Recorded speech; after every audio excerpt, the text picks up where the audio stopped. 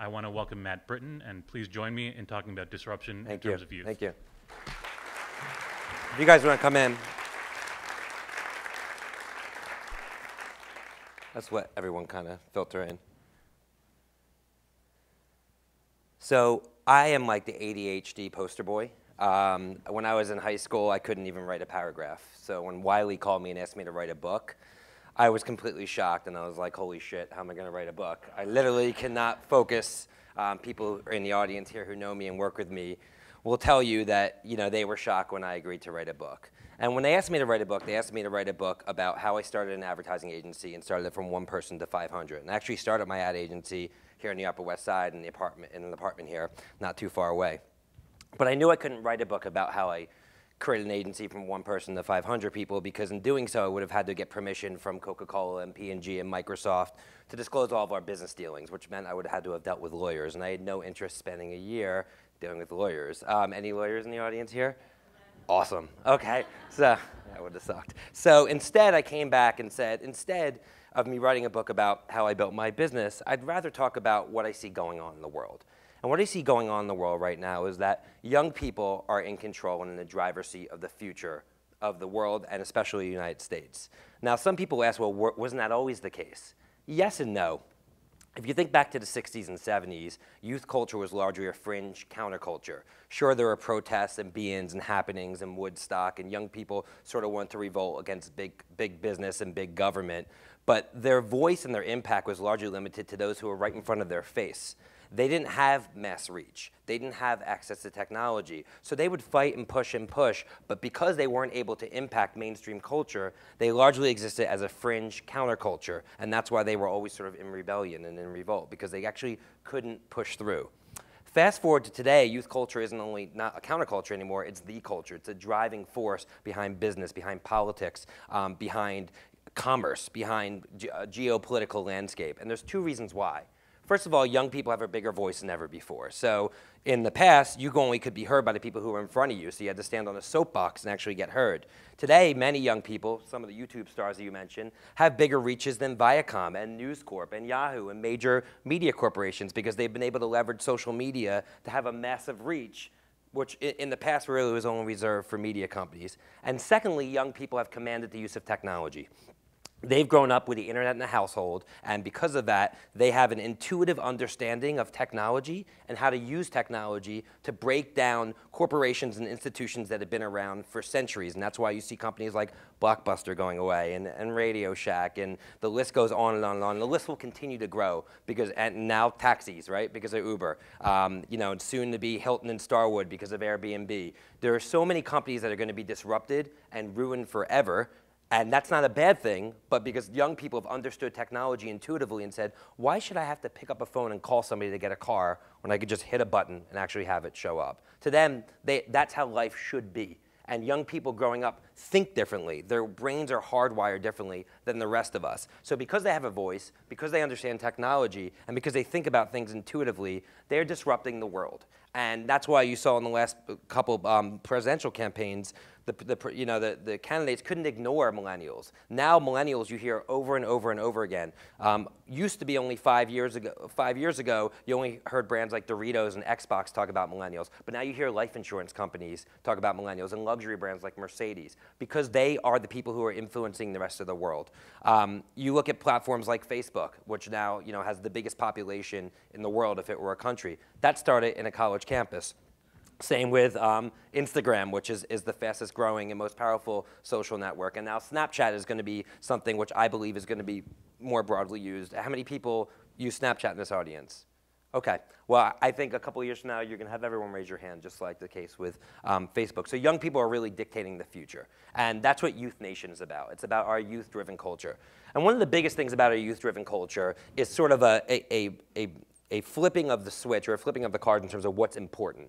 If you look back to Gen X would largely define themselves by the physical items that they owned. So it was about the cars, it was about the sneakers, it was about getting the house. And the reason why is that that's how young people, and people in general, would generally identify themselves. The status symbols were actually the physical things that you could accumulate. And the reason why is that that's all people would see. If you had experiences, if you went to great places and you traveled, sure, you'd have photos, but you wouldn't be able to share those photos with a lot of people. It would only be your families and friends. The things that you could broadcast to your social network, in a larger sense, were actually the things that you owned. But now, with the growth of social media, that script has been flipped. And now, it's actually the experiences that people collect, which is building their personal brands, which is what I call in the book moving from status symbol to status update. It's the status updates, what people are sharing, which allows them to kind of define their personal brands. I mentioned Instagram. Instagram is the fastest growing and most powerful social network in the world, especially amongst the youth audience. And what people are sharing on Instagram isn't a picture of their new sneakers or that new Toyota Camry that's in their driveway. They're sharing the places that they've traveled to. They're sharing the adventures. They're sharing selfies with Kanye West. They're sharing, in fact, there's a picture of Kanye West where he's standing in a store and nobody's facing him. Everyone's like this, taking a selfie with him, right? Because that's actually the experience. Selfies are the new autograph. Autographs are going away. Nobody wants to get an autograph anymore. Autographs are not valuable. Selfies, because selfies actually capture the experience. Autograph is very transactional, right? So we are living in a world where experiences are building and defining personal brands. And it's causing young people, and I think the population in general, to pursue experiences for the ability to showcase to the world what they are about. And businesses have been taking note as well. Has anybody heard of Sweetgreen? So, all right, cool. So Sweetgreen is a very fast-growing fast food store, except they sell all natural ingredients, salads, things of that nature. And it's exploding amongst the millennial set. So Sweetgreen knew, since they're targeting this millennial audience, that they had to differentiate themselves. They couldn't just be about the salad that they sold. So they spend almost their entire marketing budget on the Sweet Life Festival, which happens every year just outside of Washington, D.C. This year it had Calvin Harris, who's the top grossing DJ in the world, and Kendrick Lamar and others perform. This is the festival that they actually own. The people who sit front row at the festival, who actually get to meet the artists, are the most loyal consumers of Sweetgreen. They take content from the festival and use it for their advertising throughout the year. Now, all of a sudden, a company that just sells salad is known for being an experience brand. They get to own this. Instead of putting up a banner at somebody else's festival, they create their own. And now, young people associate them in a whole different light. And they associate them with experiences. They even stream music in their store locations from the music that's actually happening at the festival. This is the future of marketing, creating experiences that are actually becoming owned. Whole Foods Market, and this is the location in Brooklyn that just got built a couple years ago. They've redefined the supermarket shopping experience. Instead of it just being a store where you just buy your groceries, there's windmills in the parking lot that power the store. There's a produce garden on the roof where they grow produce that's actually sold in the store. There's remnants from the Coney Island Boardwalk in the store. There's local speaking circuits that come through in the supermarket each week. So now all of a sudden, Whole Foods is an experience. Young people can talk about it. It's Instagrammable. It's shareable. It's differentiated from the rest of the supermarkets out there. Color Run. Who's heard of Color Run? Wow. You guys are really progressive. I love it. So Color Run has redefined the fitness space along with companies like Barry's Bootcamp and SoulCycle and Flywheel because it's been about experiences. A company called Bally's, which is now bankrupt and out of business, had a very old school gym model. You had a membership, it had a cancellation fee, you couldn't bring your friends. If you were traveling, you still got billed. And when you went there, it was just about the weights and the treadmills and you actually went home. That is not about the experience, it's about exercising. If you look at Color Run, people show up, which exercising is important, but when you layer on an experience, then it becomes a movement. So you look at Color Run, and everyone shows up wearing white shirts to Color Run, right? And then you get doused with colored powder, and everyone is looking like this about 20 minutes in. Perfect Instagrammable, shareable moment. It's an experience. You're going to share it with everybody. The race is untimed. It's not about winning or losing. It's actually about the experience of exercising. But people are still doing the run. At the end, there's a live DJ performance. This is turning fitness into an experience. SoulCycle, Barry's Bootcamp, pumping music, pay as you go. You can bring your friends, but you don't have to be stuck to a membership program. It's something that you're going to talk about. That's turning the fitness space into an experience. So every brand, the Apple Store, obviously one around the corner from here, a perfect example of a retail environment turning into an experience. So all of this has changed also the soundtrack of our youth. So if you look at the 80s and 90s and even early 2000s, the top 40 was really full with hip-hop music. That was the soundtrack of our youth. And hip-hop music was largely about the bling-bling and the collection of material items. And in a pre-Instagram age, that's how people describe themselves. And actually, hip-hop culture had a massive influence in the United States of bringing status symbols to the mainstream, and that's why the explosion of sneakers and suburbs and all these new kind of accessible status symbols arose from the hip-hop era. But now you see a shift in the top 40 moving away from hip-hop to electronic dance music. And the reason why is electronic dance music has tenets of peace, love, unity, and respect. It's about actually bringing people together. The lyrics actually are about love and connections and friendships, and it's almost like a throwback to the 60s, but with a whole different sound and a whole different meaning. The festival circuit, as a result of the growth of EDM, is exploding. Every single weekend this summer, somewhere in the country, there's a festival that will get at least 50,000 people to show up. The Electronic Daisy Carnival, which happens every year in Las Vegas, draws more people every single year than came to Woodstock, an event which defined an entire generation. So this is about experiences. Festivals are exploding. EDM is exploding. People are going to these things because they are able to capture experiences, and it's experiences which is building their personal brand to their social network. So all of this is creating, which I love this, which is creating a phenomenon which I call Difty. Did it for the Instagram. And what Difty means is that while Facebook had a massive influence on communications, and Twitter did on how we actually get our news, Instagram, in my opinion, has had the biggest impact on how people spend their money and their time. Because people are now pursuing experiences, not only for the ability to actually enjoy those experiences, but to share them with others to prove that they did it. To actually prove that they went to experiences to show other people. They're going to jump off that cliff so they can get that picture, and so they can show everyone, I jumped off a cliff. They're going to travel to a far-off place or actually fight down to pretend like they had front row seats, or like Zoom on their iPhone with that blurry picture, even though they're not saying front row, to share it, right? That's all examples of Difty. People are waking up every day, and for better or for worse, kids as young as age 8 are posting pictures on Instagram and refreshing with the fervor of a Fortune 500 company to see how many likes they get, because that's for personal validation. Not a great thing, but it's the world that we're living in right now, because people are validating themselves by how other people validate their experiences. Case in point, this is Mission Peak in Fremont, California. It's been around for a long time because it's a mountain, and they're usually not created overnight. But in the last 3 years, Mission Peak has been plagued with overcrowding, complaints from local residents, pollution, lack of parking. Why? Because at the top of Mission Peak, there's an ultimate selfie picture pole that people climb up and actually take a selfie. Now, all of a sudden, everybody wants to go to Mission Peak. It's right off the highway. It's easy to get to. It's not that hard of a hike, but you'd never know it by looking at this picture. And now everybody wants to climb up and actually take this picture. Hiking has not become more popular in the last 3 years, but what has? It's the ability to show other people that you are an adventurer, and you're seeing this happen all over the place. National parks, anywhere where you can get that great picture, that great view, people are going there. So for a business, it's what's my Instagrammable moment? What am I offering that's going to want to make people share? Because that's what's going to actually drive people there. Because people's time is finite, and they're only going to spend it in places where they can actually grow their brand. But young people only have so much money. So if the pie chart of their expenditures are actually going more towards experiences, it has to come at the expense of something. And for young people, it's actually them spending less money on the areas where people traditionally have spent the most money, which is on automobiles and housing. Automobiles, I mentioned Uber. For many young people, they never think they need to own a car. Uber is so ubiquitous, pervasive, and convenient, especially as more millennials stay in cities. When combined with the costs of gas, tolls, parking, and insurance, they're saying, I never need to own a car. And Uber is becoming so popular that many people think that they're going to be able to dictate the future of the automotive industry, actually saying what cars should be built and what shouldn't.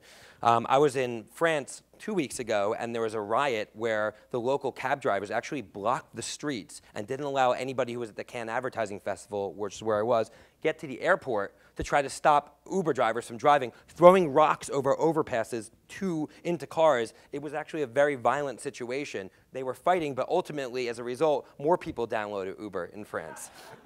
But so that just shows you can't fight where things are going. But because of Uber, less people are buying cars. So the American dream of buying a car is going away, as is the American dream of buying a home. Airbnb is exploding. They just got valued at, I think, $30 billion.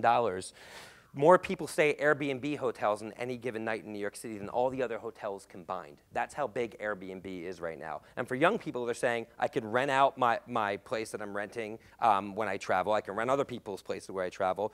I don't need to own a house anymore. So the American dream of living in the suburbs, big house, 2-car garage, white picket fence, that's kind of going away. Young people really don't envision that as the future they imagine for themselves. They want to stay in cities. Cities are becoming more safe. The parks are becoming better. The schools are becoming better. And younger people are saying, I want to stay in cities. I'd rather have connectivity than space and privacy. I'd rather be where all the action is I'm seeing in my news feed than actually moving out and actually being away from everything. So cities are all the rage, and especially with stuff like Uber, now they can get around and it's actually more convenient. And there's so many Ubers for everything that, have you guys heard of Rent the Runway?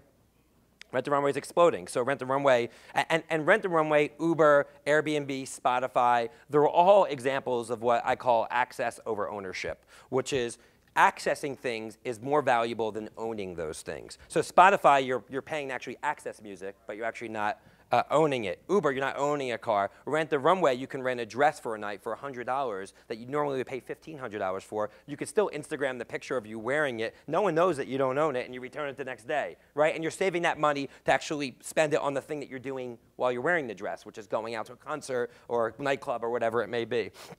So access over ownership is changing things, and it's allowing people to stay in cities where they can access these great services and not feel like they need to save up for the big house and the 2-car garage. And so people are staying in cities, which is driving gentrification in every major city in the United States. Brooklyn, best example here, real estate in the last 10 years up 100%. The livable boundaries of Brooklyn keep getting pushed out. Areas that were crime-ridden 3 years ago, 5 years ago, are now selling townhouses for $1 million, $2 million, right? That's happening in Wynwood outside Miami. It's happening in Oakland outside San Francisco, in Capitol Hill outside of Seattle. You name the city, at Jamaica Plains outside of Boston, that gentrification is happening because more young people want to stay in the cities, so cities are gentrifying, being pushed outbounds. The blue-collar workers who used to define the inner city are now actually getting pushed to the suburbs. For better or for worse, that's what's happening. And it's impacting the fabric of our country. It's also impacting the fabric of real estate because the cost of real estate are so high that for most retailers in cities, they simply can't afford to have a traditional retail location in the city. Especially when Amazon is or companies like Postmates are delivering anything to you within an hour in a city, right? So how can a company actually survive? That's why every time that there's an open retail establishment, either is a Duane Reade or a Starbucks or a Chase. Why? Because those are things that you need within an hour. But anything that you need later than an hour, Amazon can get to you, or eBay Now can get to you, or Postmates can get to you. So these retailers are dropping off one by one by one because they can't compete with Amazon. So big retailers are not going to be in the cities anymore, and most big retailers are ultimately just going to become showrooms.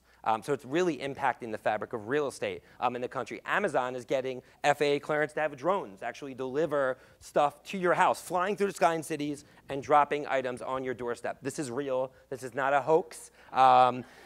It might happen one day soon, and it's scary to think about, but this is sort of the Jetsons era that we always kind of imagine coming to life.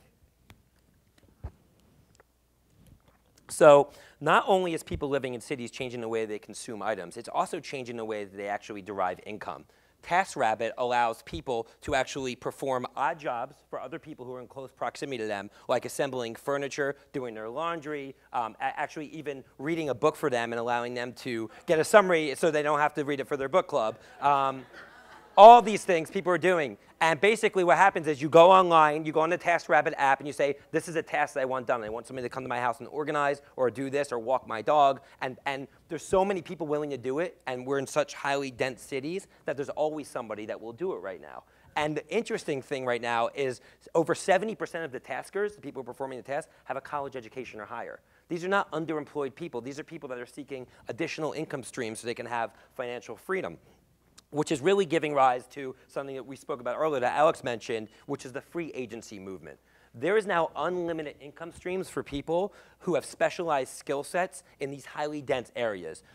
This is a app called Odesk. Odesk has over 8 million users and over 2 million companies as customers, where people can actually provide freelance services to over 2 million companies, things like being a YouTube search engine optimizer or a humor writer, things that are super niche, super specialized. There are unlimited opportunities. I know a guy who's a Ruby on Rails developer, which is a very popular software development platform, that makes $1.5 million a year working from his apartment in his boxer shorts, eating Fruity Pebbles every day.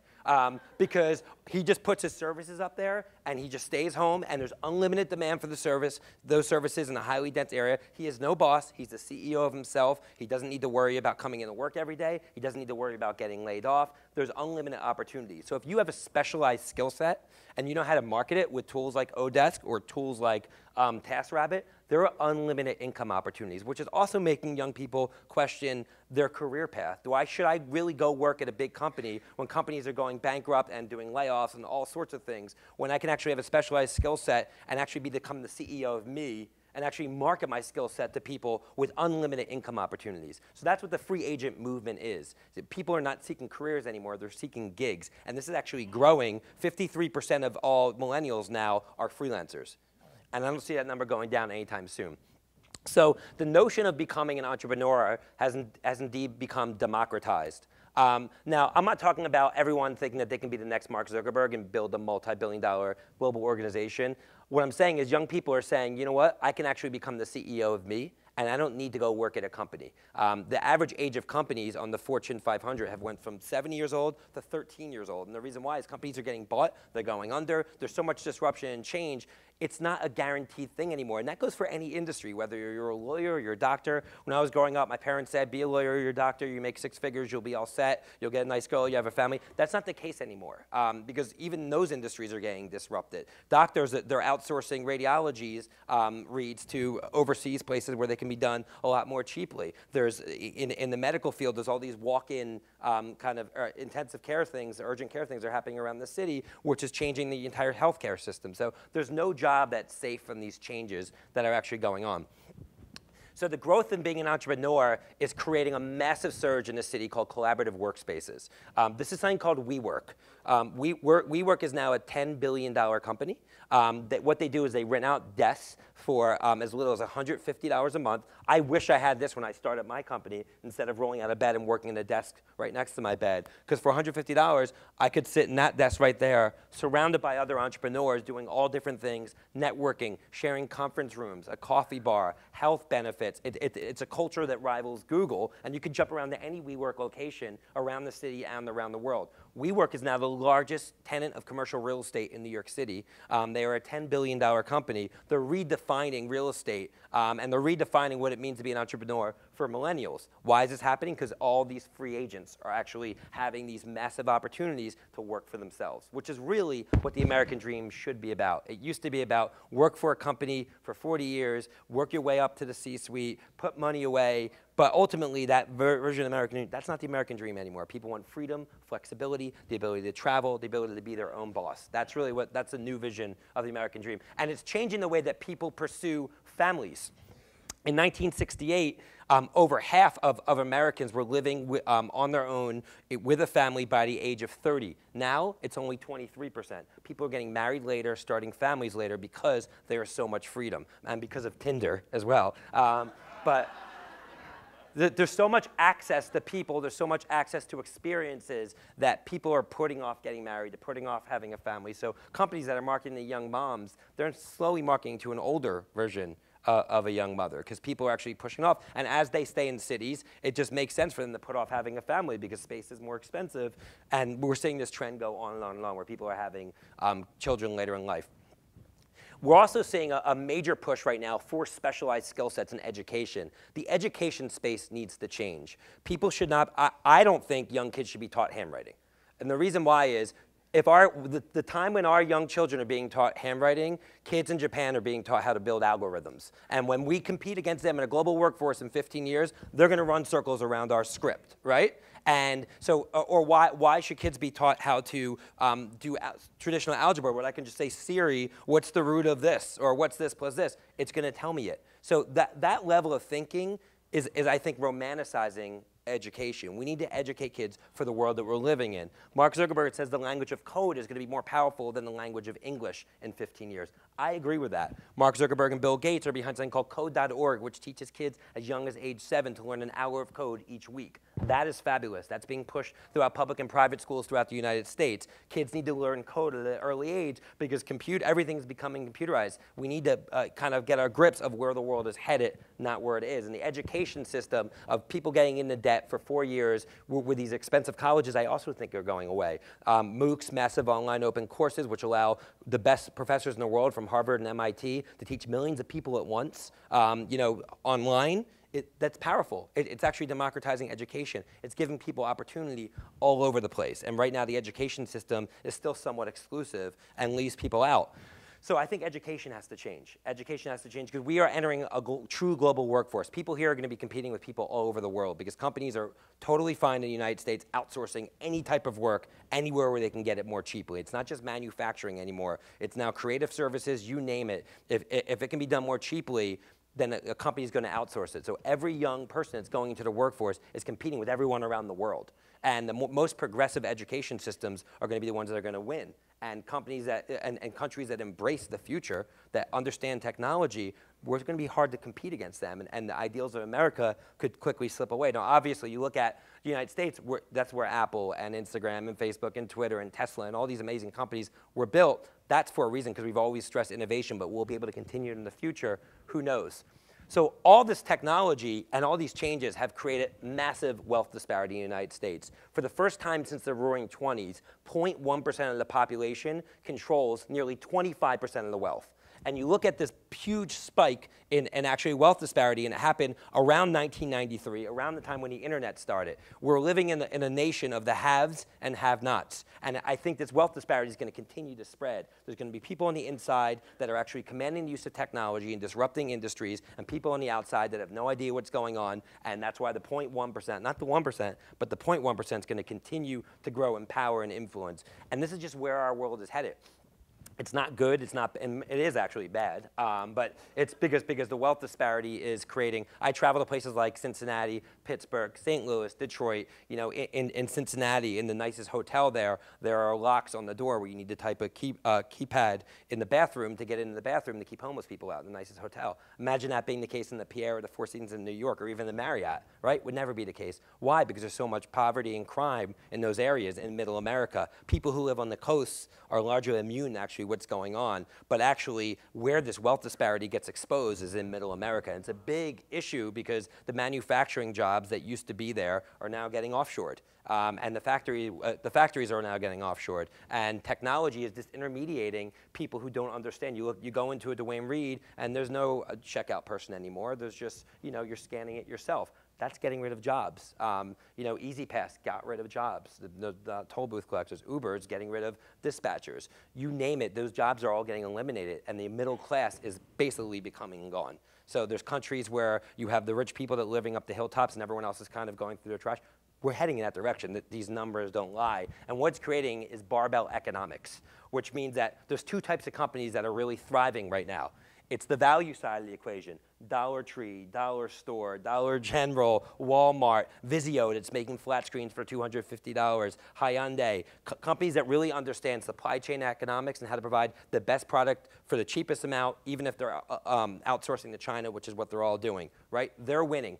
What other companies are doing well? Ultra high net worth luxury companies, Coach, Michael Kors, Porsche, Apple, Gulfstream private jets, the Four Seasons. Those companies are exploding in the luxury market. Who's losing? Companies caught in the middle. The Gap just announced they're closing 40% of their stores. Why? The wealthy people, they're not going to buy clothes at the Gap. The value side of the equation can't afford the Gap. They're in no man's land, and that's what's happening. Target used to be a value play. Then they tried to become a fashion company. They did a deal with Isaac Mizrahi. They tried to push upstream, disenfranchise their value shopper. The luxury shopper is never going to buy clothes at Target. They got stuck in the middle. Walmart stuck to low prices every day, right? That's what they're about. They're owning the value space. And these companies, Dollar Store, Dollar Tree, Dollar General, are doing incredible. You think, how could they? They're only selling stuff for $1. There is such a market in the value side of the equation. So one thing I tell brands is you need to pick a side right now. You need to pick a side. You cannot be caught in the middle. Abercrombie and Fitch, another company, caught in the middle, really struggling. They used to have a Fifth Ave location. They're going to be shuttering it. Now Fifth Ave is just all Chanel and Louis Vuitton and you know, Yves Saint Laurent and all these luxury companies.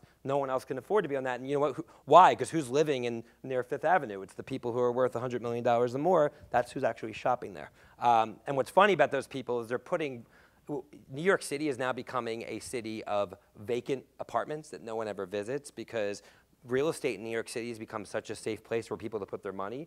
They're actually just buying $100 million apartments and just leaving them empty. They don't care to rent it, but they know that it's going to hold its value. So it's becoming like in the Time Warner Center, where some of the most expensive apartments in the world are, it's completely empty. No one actually lives there. People just own beautiful apartments, and they might go there for 2 days a year. It's really shocking, but that's kind of what's happening right now.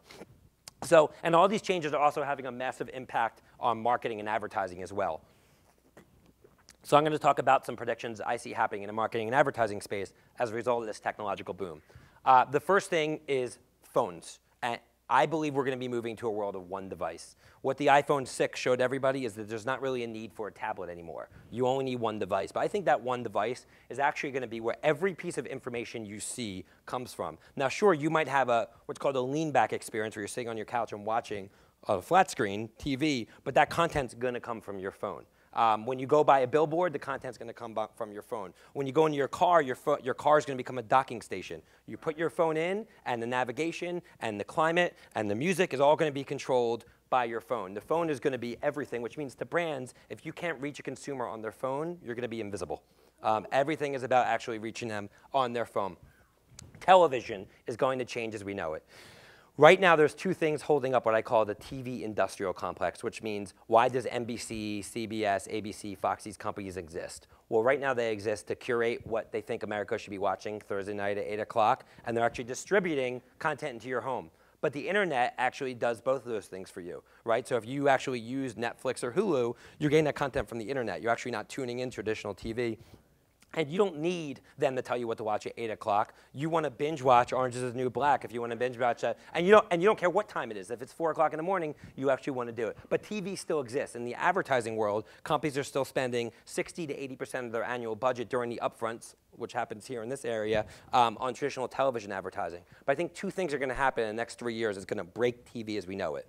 The first of all is that televisions are going to become smart devices, meaning they're going to become a lot more like giant iPads hanging on your wall.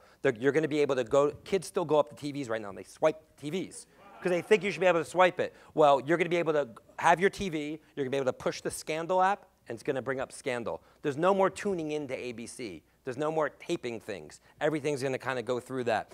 The second thing is the NFL is going to change its rights. The NFL is holding up traditional television in this country right now. It is the only thing that's watched live at scale in the United States. Last year, Sunday Night Football in the NFL was the most watched program, both amongst males and female audiences. The NFL is the only reason a lot of people have traditional cable right now.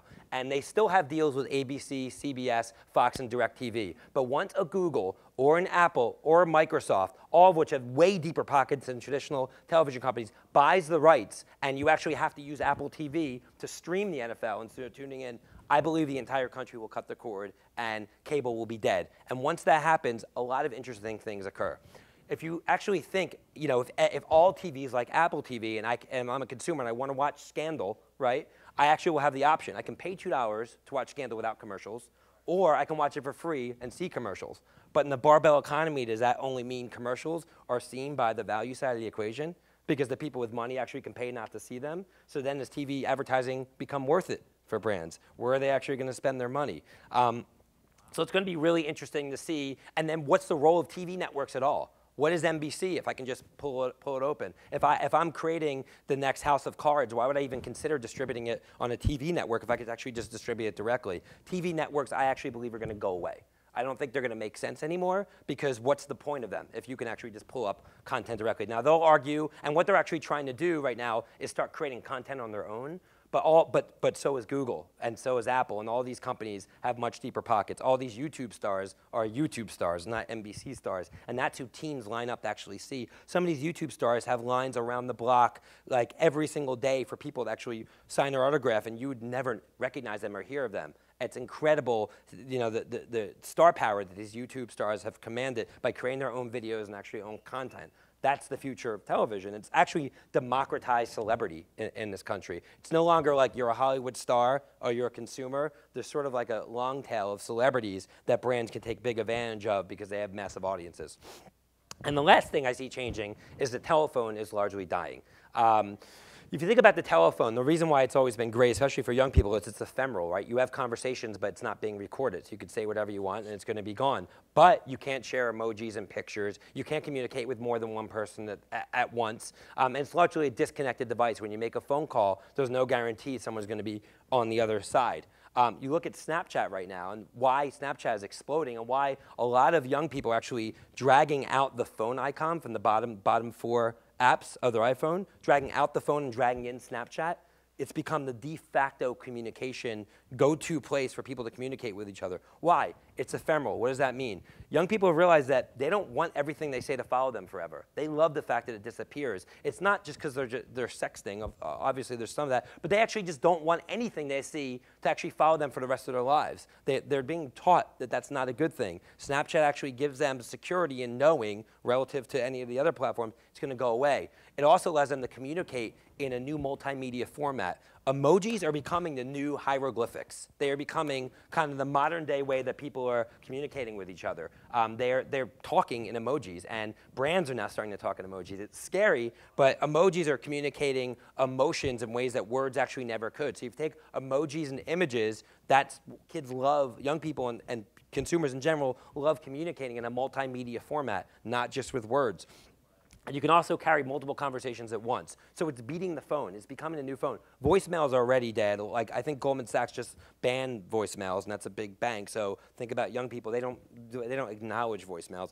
But while young people have the phones as an appendage to their body, it's actually not to make phone calls. And they are not making phone calls at all. They are using Snapchat to communicate, which is they talk to each other when they're in person.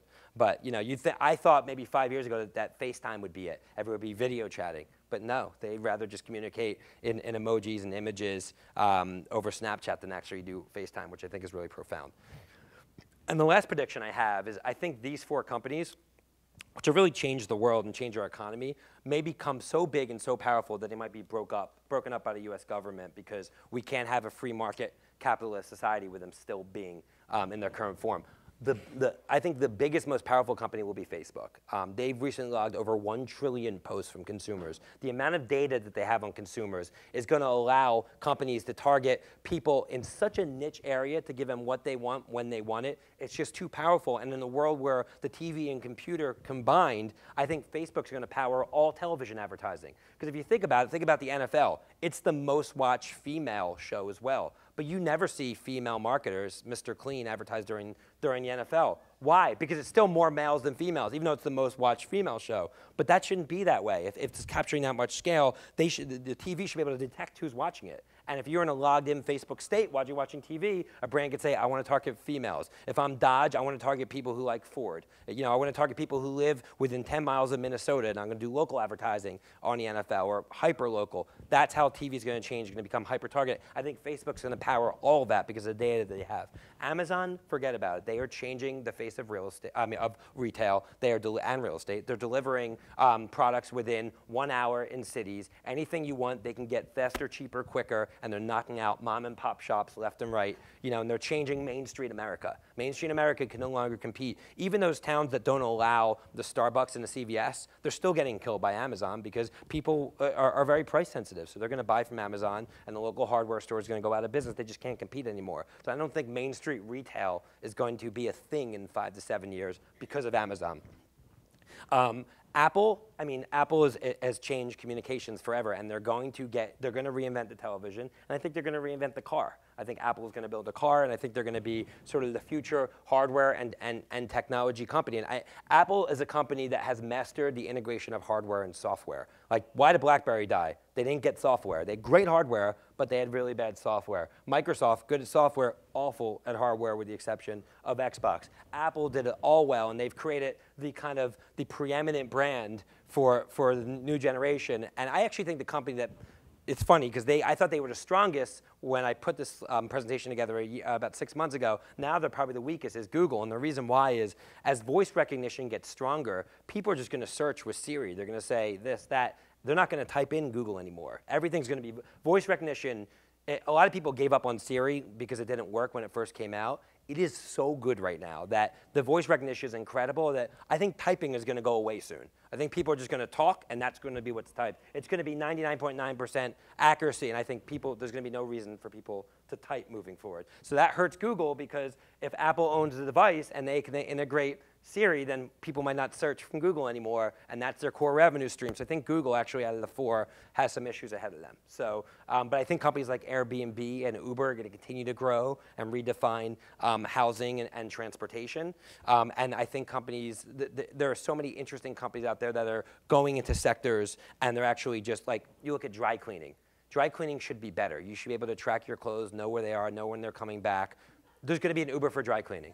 Right? And you'll never have to call a dry cleaner again, and you'll never miss an item of clothes again. Your luggage, you should always know where your luggage is, right? You should never lose that. There are so many opportunities out there that things should be done better and easier, and it's YouthNation that's building these technologies that are kind of changing the game. So that's all I have for you guys today. I'd love to open up time for questions and take it from there.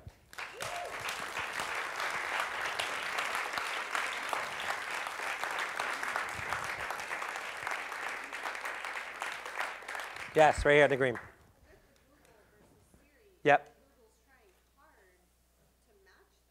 They are, but the problem is that so they have Android, right? But they tried to have a hardware play when they tried to buy Motorola, but then they sold it off. Since Google has never got hardware right, it's the hardware which actually is the interface with the consumer. So if everybody has an iPhone and they're using Siri to actually ask questions, then Apple can determine what powers that search.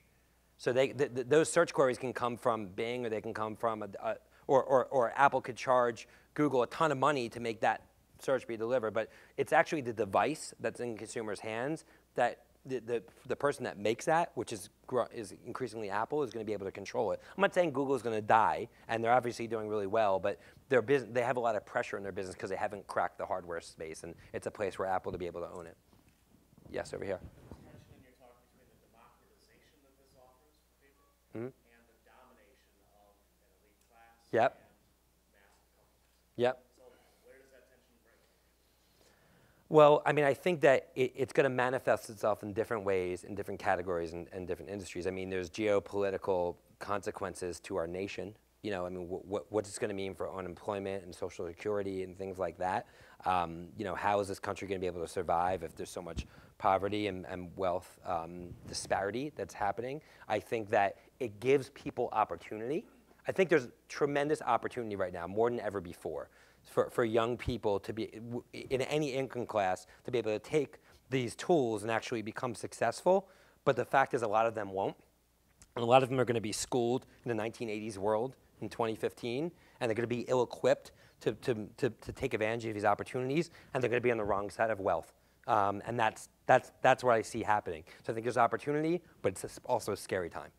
Along those lines, I'm wondering, first of all, thank you for all this information. Awesome. And for giving me heart palpitations. You're not the first one. But along those lines, I mean, do you see that there's a role in your business in marketing and messaging and rebranding in rebalancing the inequality? And what advice would you give us? I mean, this is a room of educators and Right. artists that are trying to change that. Yes. I mean, how do we use these tools that you're giving us Yep. to change that? Well, I mean, it has to start with education, right? I mean, education is the future. And ironically, somebody asked me last night I did a presentation, where's the biggest opportunity lie in business to take advantage of this? And it's education. Education is so severely broken.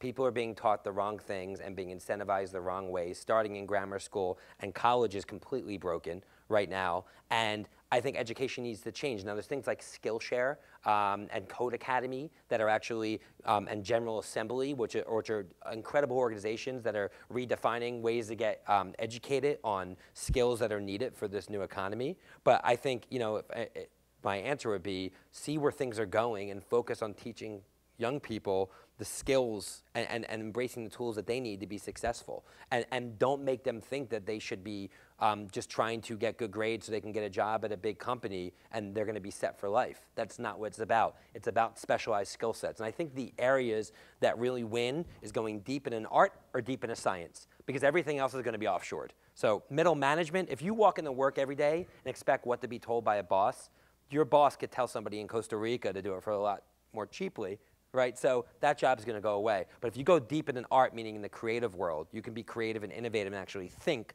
It's hard to actually replicate that. So what's that deep creativity, whether you're an artist or a creative designer or you name it, or deep into science, being an engineer, being a coder, being somebody who understands technology. It's the art, going deep in either the arts or the science, very deep, very specialized, very niche, but the kind of whole general studies or liberal arts are these kind of very generic terms where you're learning a little bit of everything. Master of all, jack of all trades, master of none. Those people are not going to be able to succeed in the new economy. So I think it's about specialized skill sets and redefining education. Yes, over here. Yep. Mm-hmm.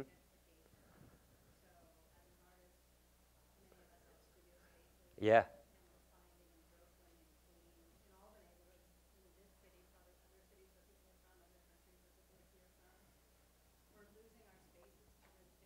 I know. And Starbucks.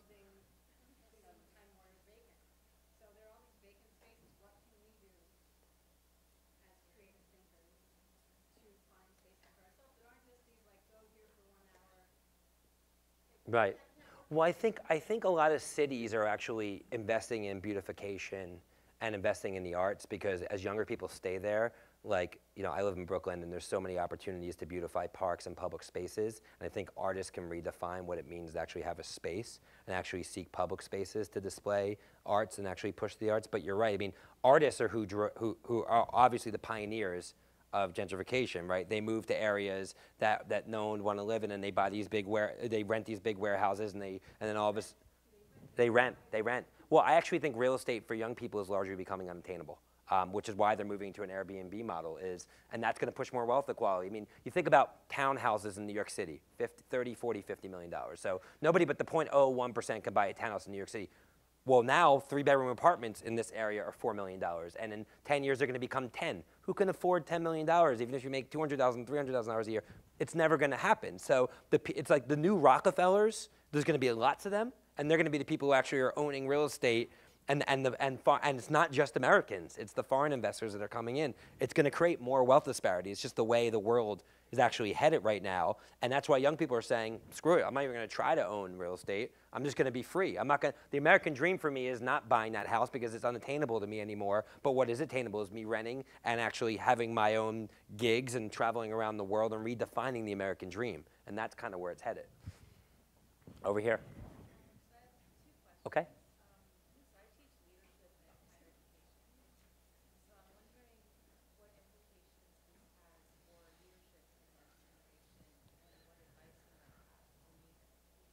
Right.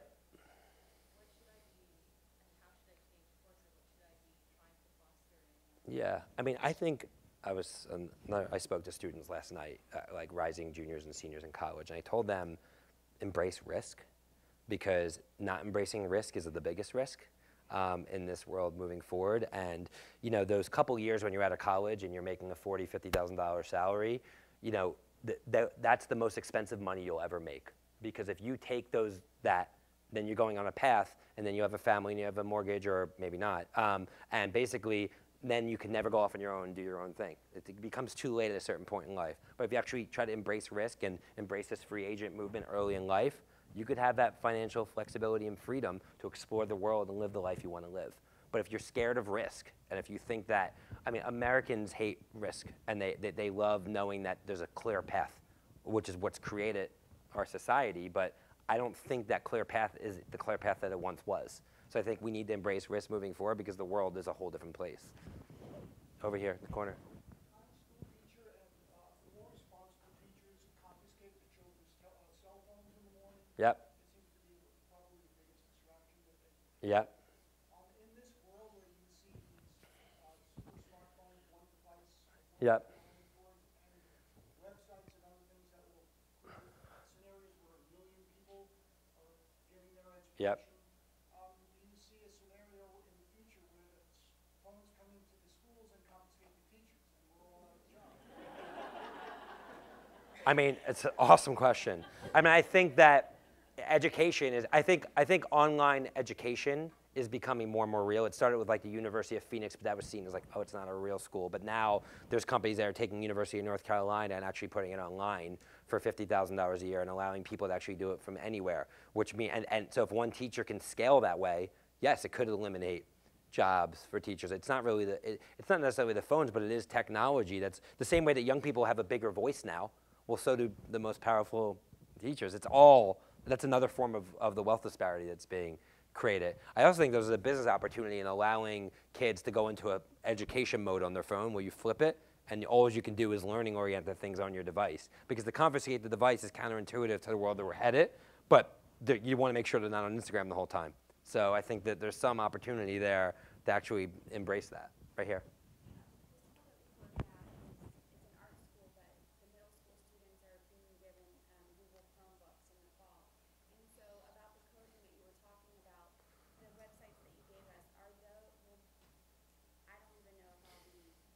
It's just a website, code.org. If you actually go to the site, yes, yes, check it out. It's amazing. It's a big part of it is empowering teachers. Yes, over here. Kind of piggybacking on his question, you talked about the changing, restructuring of society of business. Where do you see our business? Where are we going? The education sector. I mean, I think that it's going online. I think it's becoming more scalable. I think it's becoming more specialized. I think that the traditional schooling system of grammar school is going to, when you take education and government combined, those are like the two most slow-moving. So that's going to be the most the biggest laggard. So but I think that higher education, especially private higher education, I think that's going to evolve very quickly. I think like Mark Cuban, who is a big voice in the tech space, has said he thinks college is going to be dead. He doesn't think people are going to do it anymore. That they're going to go into debt, take 4 years away from advancing the real world, learn things that are largely not applicable to the real world, so they have this degree, which they think they can hang up. Because I can tell you, I've been burned by so many Ivy League resumes. All I care about when I interview a young person is, what have they created? Show me something that you've built. Is it a blog? Is it a video of your younger brother's birthday party? I don't care what it is. Are you big on Twitter and are you big in cooking and you have a big audience? Those people that have the initiative to actually create and build things are the people that are going to succeed, not people who have got straight A's and walk in with a Harvard education. To me, that means nothing right now. It means nothing, and I think that's where it's changing. So if that means nothing, well, what means everything? It's those specialized skill sets that are in need by big corporations and in the world in general. And that's where I think the opportunity lies. Yes?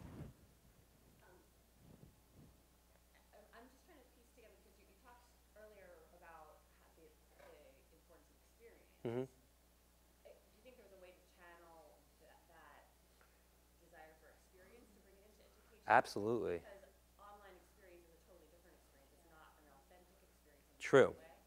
I mean, I think experiential education, private schools in the city are taking kids that, it's about, the Hudson River Project, right? And it's like you're going up and down the Hudson River and you're learning about the history and you're traveling all over, and that's experiential learning.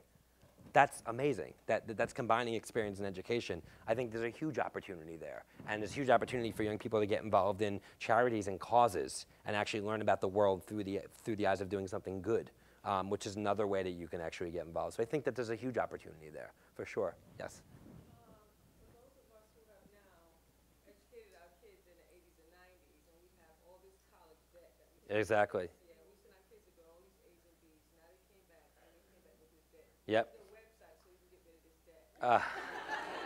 I'll get back to you on that. Over here. You talked a little bit about Uh-huh. music festivals and things, but what are you seeing in the world around maybe more traditional fine arts venues like museums, concerts? What's the relationship with young people? They're growing. I mean, they're all growing. I mean, they just opened up the Whitney here in, in the Meatpacking District area, which is like a very trendy area, and it's exploding. It's doing incredibly well. The arts are not just in DJ festivals, but in every area where people become entertained and invest in experiences. They're continuing to grow, and people are sharing those experiences, and it's impacting who they are. I think that what we're finding is that some of these companies that have a very old world philosophy of, so it could be like a ballet in Lincoln Center, for instance, if they want to appeal, it's almost like, I look at the ballet in Lincoln Center like Major League Baseball, right? They're beautiful things, but they were things that were built for a different generation. Major League Baseball is too slow. It's so the millennial audience they want NFL and NBA. They have a problem. They need to change the game to bring more people in to a great experience. Ballet maybe as well. Maybe it's too slow. Maybe they need to integrate more contemporary music. Maybe museums need to actually have more interactive things and more shareable things. So I think that they just need to change the way they package what they're offering to talk to this new generation. But there's definitely demand and interest there.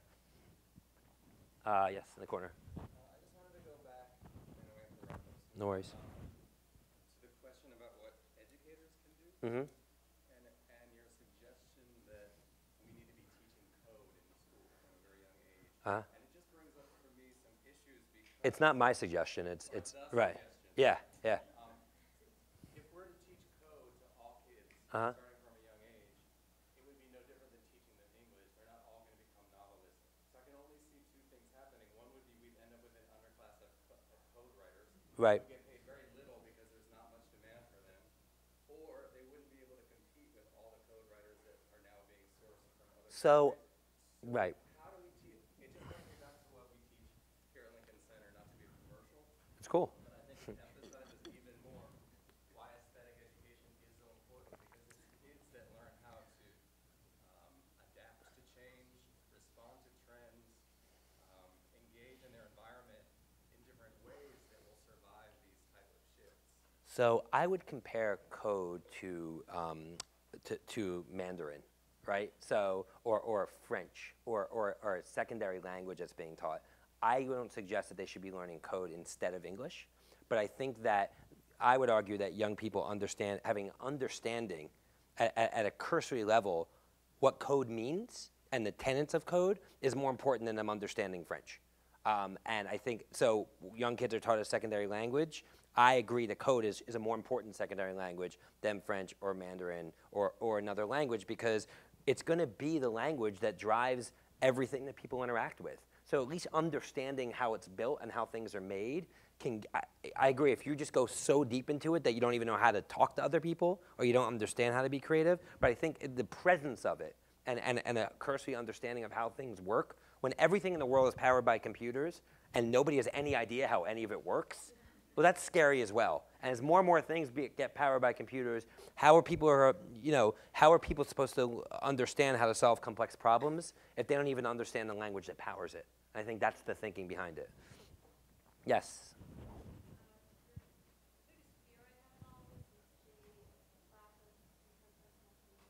Yeah.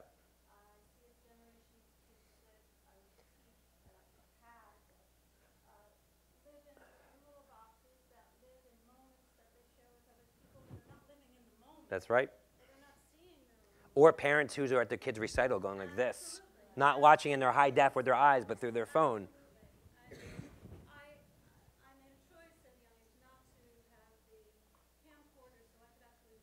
Great.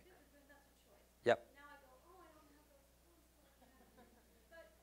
But I see a generation of students that don't know how to communicate with people, that know very well how to integrate technology into their lives, but do not know how to communicate with people. Yep. And you're saying that the future is holding independence for them because they can each just have their own skill set and thrive independently. Yep. Corporation or whatever.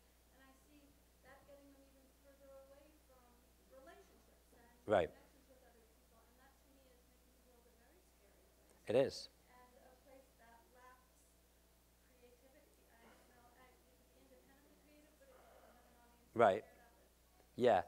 I mean, I think with every societal advancement, there's positive and negatives that come out of it, right? I mean, some could say that the car brought, the automobile brought, or the airplane brought families away from each other, and now families live all over the country, right? Where they used to just all live in a village together, and families would stay together forever, right? But now, actually, if I had a meeting in LA, I can be there later today. So that's the ups and downs, and I think you're just identifying a negative from a societal advancement that I don't think is 100% the case, because people are going to festivals and they're doing these things, they are communicating and they are together. And if they're going to a WeWork, right, they are interacting with other people, where when I started my business before WeWork, I truly was alone. I actually really was by myself. So I don't know if it's 100% the case.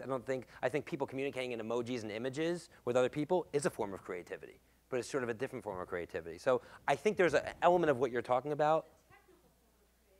Right.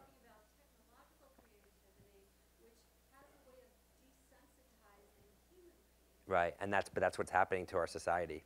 You're right. It's just. Right. Right. I didn't invent this stuff. Let me cut the Don't kill the messenger.